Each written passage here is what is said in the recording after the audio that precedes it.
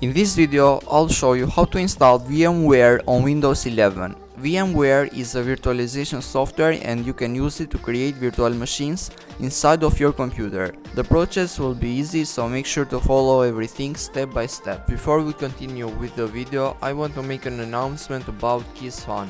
Here you can buy everything you need, from games and softwares to Windows keys. They have been on the market for many years and they have the fastest service out there. If you want to activate your Windows, you can do it now for as low as $7, because they are offering 50% off on all their products.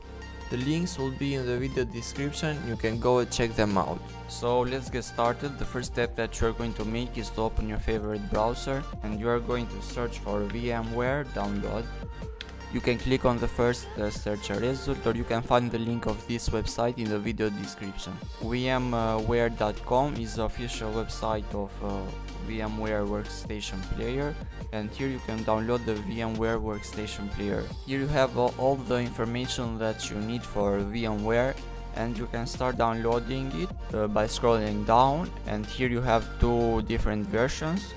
The Workstation 16.0 player for Windows, or you can download the Workstation 16.0 player for Linux.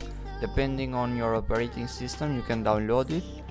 And for me, I'm on Windows, so I'm going to click on download now for Windows, and this will start downloading VMware. You will have to wait because it is 584 megabytes. It will take about 6 minutes with my internet speed, so let's wait. After the download is completed, you are going to click on the file and it will start opening. You are going to click on yes, and this window will pop up. You are going to click on next. Here we have the user license agreement. You can read it if you want, but I will accept it, the terms in the license agreement, and I'm going to click on next. Leave it like this and click on next again. Click on next. You can choose to create a shortcut for VMware Workstation 16 players in the following places: on desktop, and on start menu, program folder. You are going to click on next if you want this. Click on next and click on install, and it will start installing. After the installation is completed, click on finish, and this will start VMware. So when you click on VMware to open it, it will show this window.